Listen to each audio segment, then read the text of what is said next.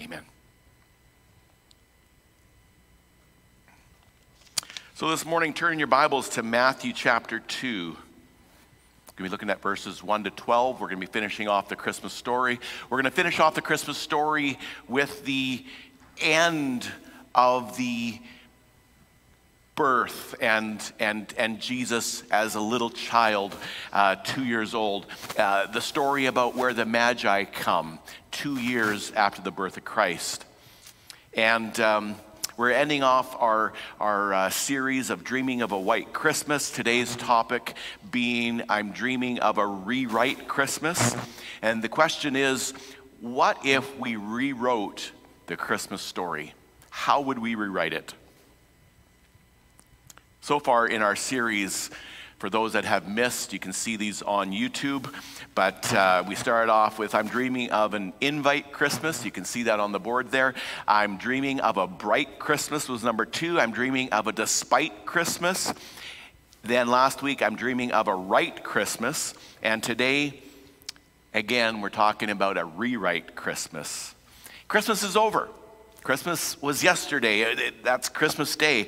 And some people are very sad that that day has finished and gone, and some people are very happy and glad that it's over. And if you are dreaming of a rewrite Christmas, what would a rewrite look like for you? Would you even want to rewrite this last Christmas?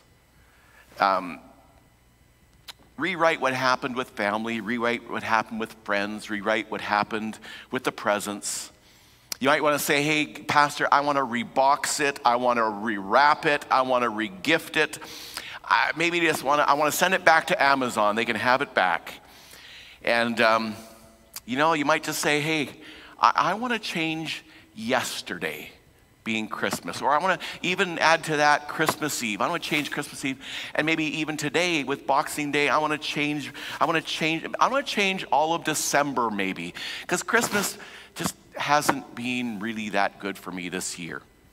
I just want to change things. There's always things that we want to change, right? Always. Even our Christmas. But today, what about the whole Christmas story?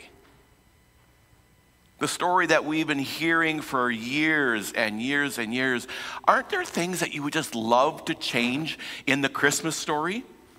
Aren't you tired of explaining to your friends at work or at school or out for coffee and that you say, no, I believe that, she really was a virgin and got pregnant?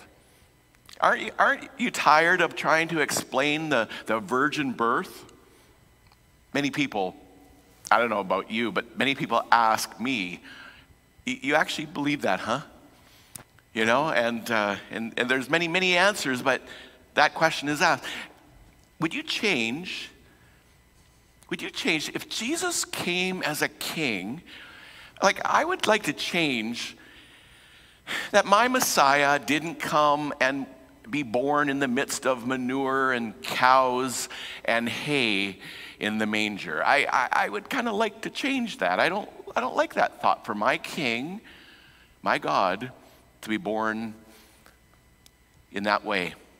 Why did he come as a baby?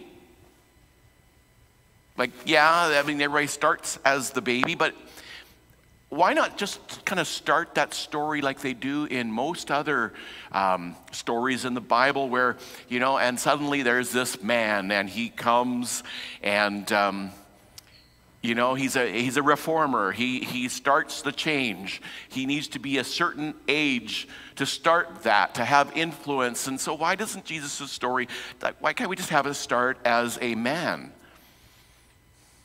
Why, at the birth of baby Jesus, why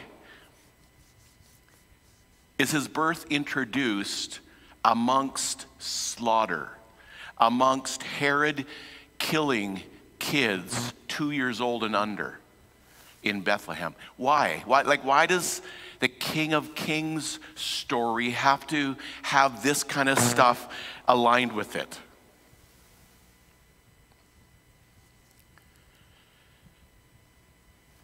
I think I was a realtor for a bunch of years, and pastoring a bunch of years. And, you know, in real estate, you got to figure out how to advertise your properties in the proper way. And, you know, I think God could have done a better job at advertising the King of Kings coming to the earth to be amongst us, the royal visit. I think he could have done it better. Don't you think that the Son of God maybe should have come like God has spoken in different parts of the Bible, that he will come back where every eye is going to behold him? He's coming as a conqueror. There's going to be the heavenly host army that is coming behind him. He's going to be the rider on the white horse. Judgment is in his hand. His enemies are going to be obliterated. Like, isn't that the way the King of Kings should have come on that first Christmas? But you know, if you look at the big picture, if I was actually able to change the story, if I changed the things that I wanted to change in the Christmas story, that would make me God. And lucky for you, I'm not God. But there is someone in the Bible that tried to play God. And it was a couple years after Jesus was born. And today I want to talk about him a little bit. The man who tried to rewrite Christmas.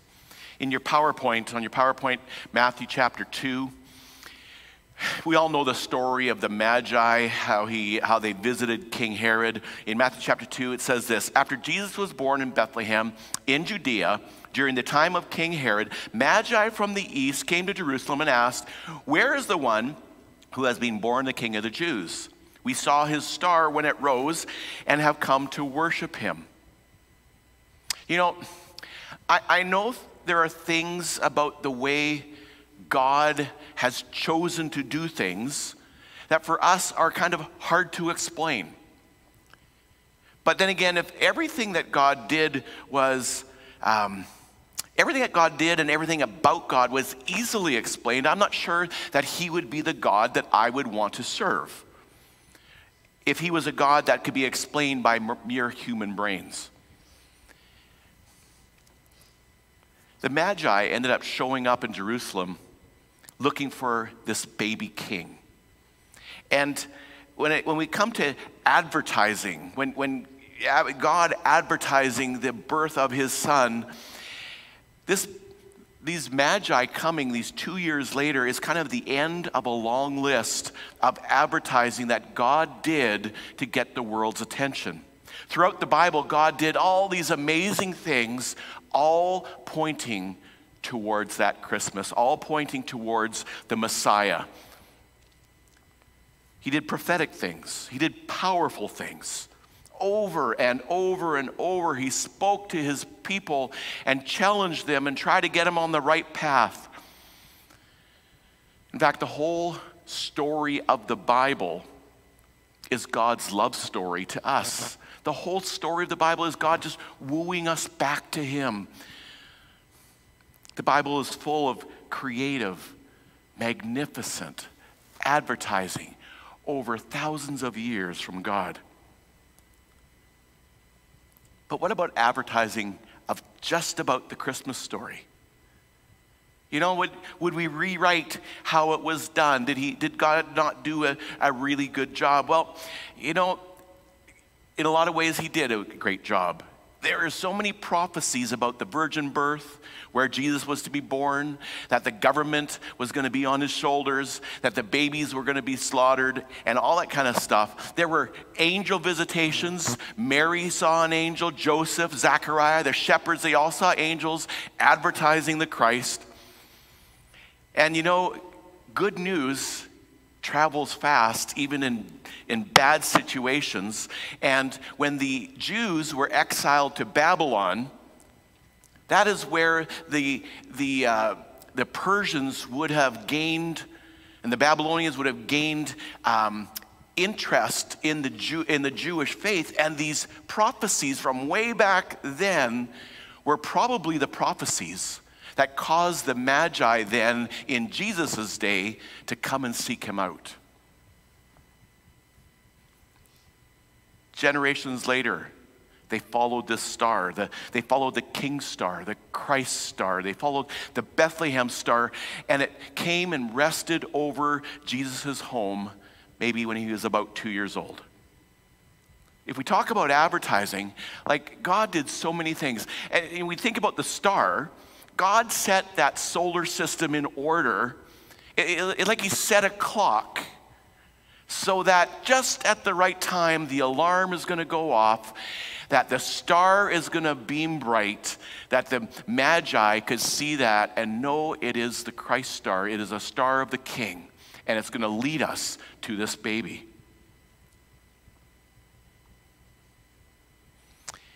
And you know, if God didn't pop that star into the cosmos when he created heaven and earth, if he didn't do it at the creation, at the beginning, then instead he did a real cool miracle where he just poked his finger in the night sky at the time when he wanted the Magi to come and find the Christ.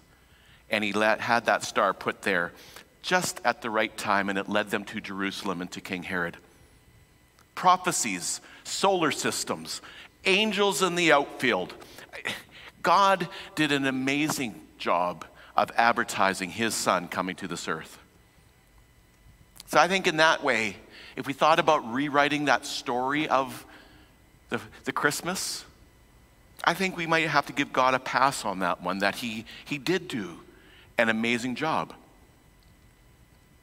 The next PowerPoint, verse 3 says, when King Herod heard this about the infant king being born, he was disturbed, and all Jerusalem with him. And when he had called together all the people's chief priests and teachers of the law, he asked them where the Messiah was to be born.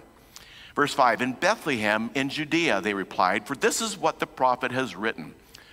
But you, Bethlehem, in the land of Judah, are by no means least among the rulers of Judah, for out of you come a ruler who will shepherd my people Israel. You know, these verses say that Herod was disturbed when he heard the news, and all Jerusalem with him. Herod is freaked out. We can understand that because he's a king. He wants to hold on to his power, and someone is introducing a new king. We understand why he was disturbed. But why was all Jerusalem disturbed? They had been praying that there would be a Messiah coming. They were asking God for a deliverer. They were in bondage to the Romans.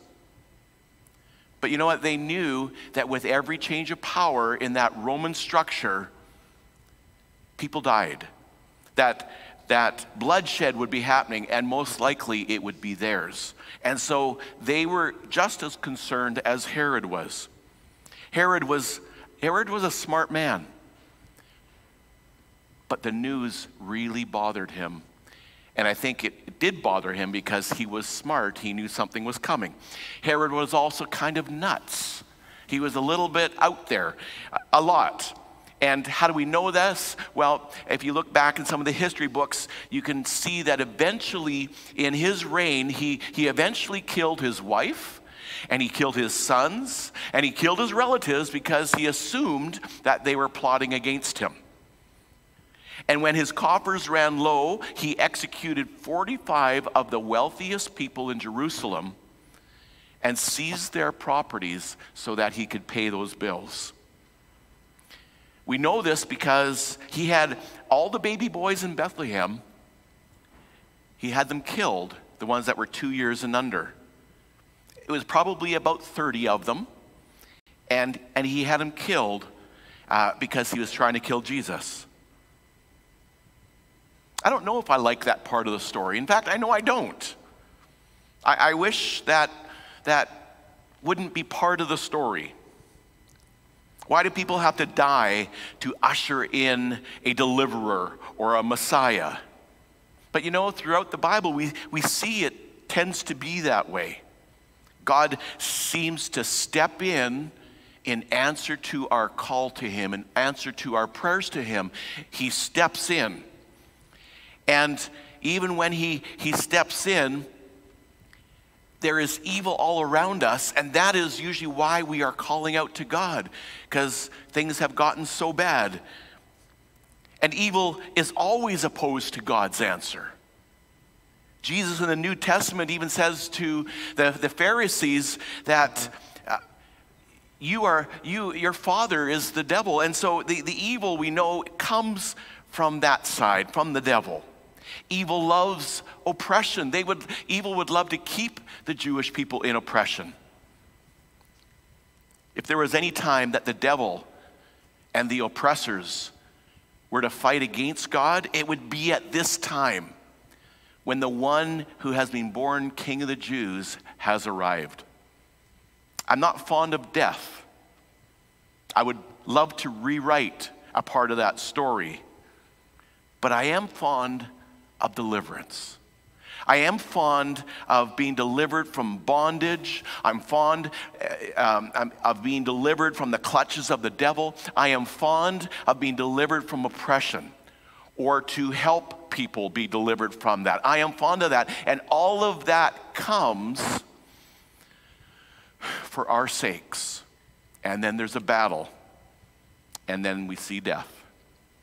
So, because I'm fond of all that needs to be done, I guess I'll leave that one in God's hands. Verse 7 in the PowerPoint. Then Herod called Magi secretly and found out from them the exact time the star had appeared. And he sent them to Bethlehem and said, "Go and search carefully for the child. As soon as you find him, report to me, so that I too may go and worship him." It's interesting, in this one part of the Christmas story, just this one part about the Magi, Herod, Jews. The Magi, they believed that there was a new king of the Jews that had been born. And they went and they followed the star and they worshiped him. That was their response.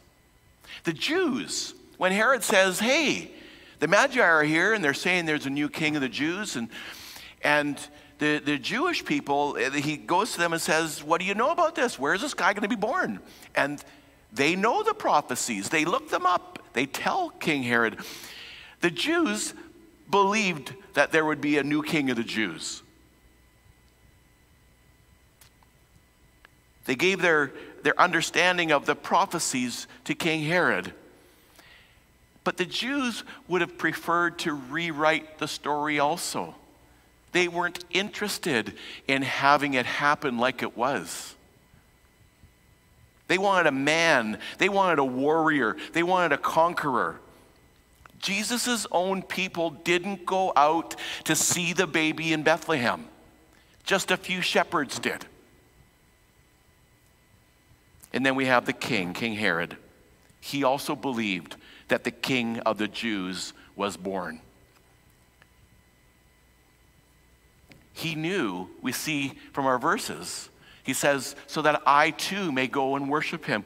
He knew that this king was to be worshiped. And King Herod did seek him out, but King Herod sought him out to kill him. He wanted to rewrite Christmas. He wanted to change what was happening. You know, I wonder today, where do we stand? Which one of these three would we identify? Would we be like the Magi? We follow what God has shown us so that we can worship Jesus? Would we be like the Jews, that, hey, we have the knowledge, right? We have the Bible, we understand, but we're just choosing not to follow and not to worship? Or are we like King Herod, where, yes, I know that's the king, I know that's the way it's going, but I am going to try and stop it? Where would we stand?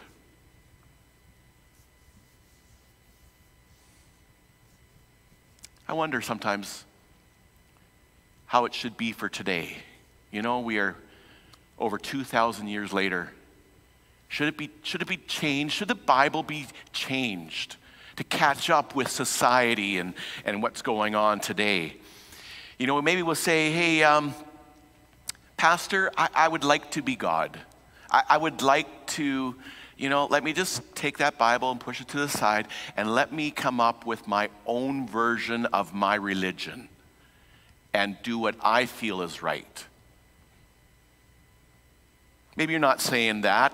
I don't really want to be God. No, Pastor, I would just like to take the Bible and I'd like to scribble out just a few portions here and there. I don't like some of those portions. They're not good. I don't agree with them. Let me scribble some of that out. Pastor, there's so many things in the Christmas story that it needs to be rewritten. There's so many things in the whole Bible, for that matter, that should be rewritten for today's society. It's such an old book. And we go on and on like that. On the next PowerPoint, I quickly looked up in Google and to see some headlines about rewriting the Bible. And the first one, they're like the top 10. I rewrote the Bible to be gayer, and everyone got mad at me was the headline. I can understand that. Number 2 was why Thomas Jefferson rewrote the Bible without Jesus' miracles and resurrection. These are just headlines. I didn't even look further. Number 3, China to Christians. We're rewriting the Bible and you'll use it or else. Number 4, I rewrote the Bible. Just kidding. I didn't really rewrite the Bible. Well, sort of, but not really. And the 5th one, rethinking faith in the church. Let's rewrite the Bible. We don't really want to rewrite the Bible. But in practice, I think we do. Because we like to skip parts, leave out parts that we just don't agree with. I don't like the idea of hell. Can we just erase that a little bit? We all go to heaven. That would be the better way. Or Jesus says there's only one way to heaven. I like to scrap that. There should be many ways. Come on, God. What are you doing? Or, Pastor, I don't believe, these are all comments that people have said to me. I don't believe there is a devil. There's no fallen angels. There's just good angels. Or, if I'm good, God should let me into heaven, right? That's the way the Bible should be written. Pastor, the 10 Commandments, aren't they really just suggestions? Do we really have to obey them to the letter of the law? Aren't they just, try and be good sort of thing?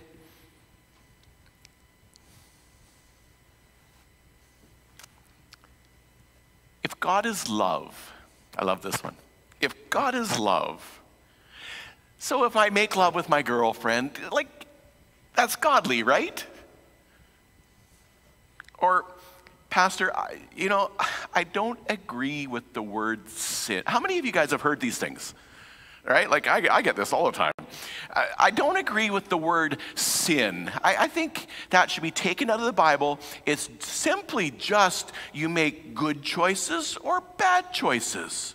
It's not evil. It's not sin. Or, Pastor, the Bible is a good book. Man, that has good morals in it, but really nothing more. It's Jesus is just a mythical being like Santa, and that's in there to make kids good. And people love to put their spin on the Bible and do whatever it takes they want to be saying about themselves that really, I'm a good person. I am spiritual. I deserve to go to heaven and not hell. Except that God has given us His word, and He's spoken it very clearly about how His creation needs to serve Him and please Him in this life. Who are we to rewrite Christmas or rewrite the Bible? We would have to be, to rewrite the Bible, we would have to be so smart. Someone has said that, man, I've said this to people as I watch, they say, yeah, I'm a Christian. I follow the Bible, not everything in it, just the parts that I like. And then I've added some things from this religion and from that religion. And I say, wow, you are so smart. I am just in awe of you. And they're looking at me like, what are you doing?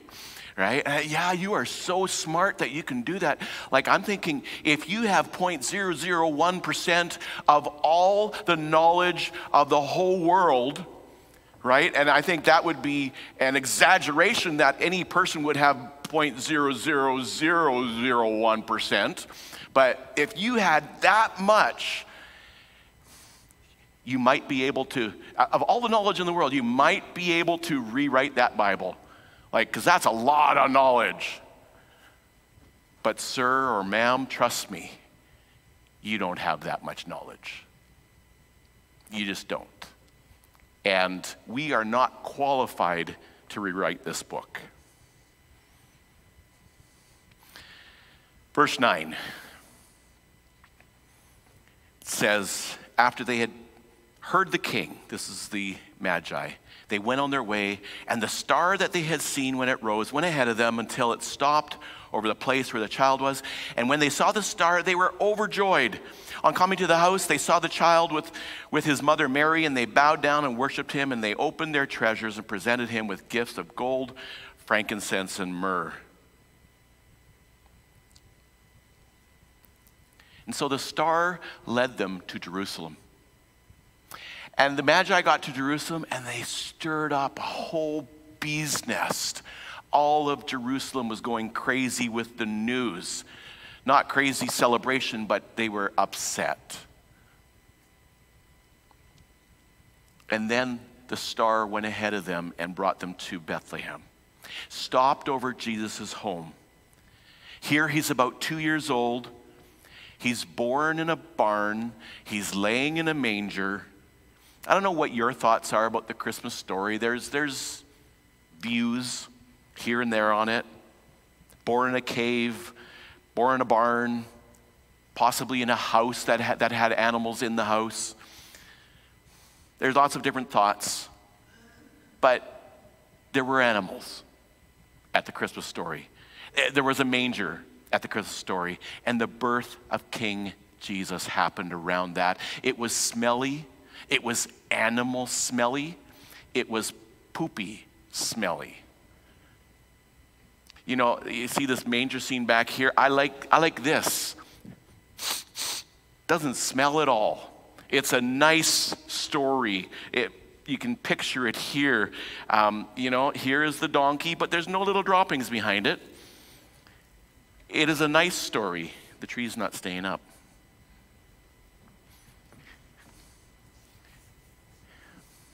I like our manger scene, every manger scene. It's perfect. It's so pretty. It's so nice.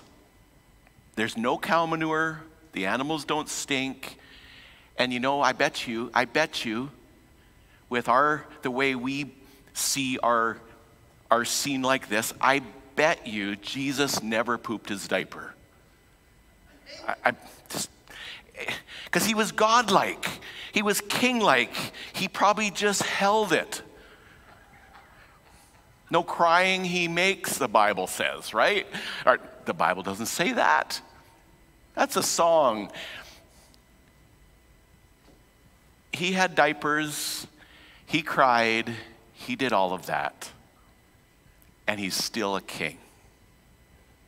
Our King Jesus was born in a stable, and it wasn't pretty. I'd like to rewrite that part. He should have been born to some of the wealthiest people in Jerusalem, maybe to a king even. And I think then, you know, he probably would have been one of those few good Jewish kings we see in the Old Testament, where they honored God and they turned people's hearts back to God. They brought reform. They put the people on a right path. They defeated the enemies. This was God's man of the hour, and God was honored by this person. I think that's how Jesus should have come in.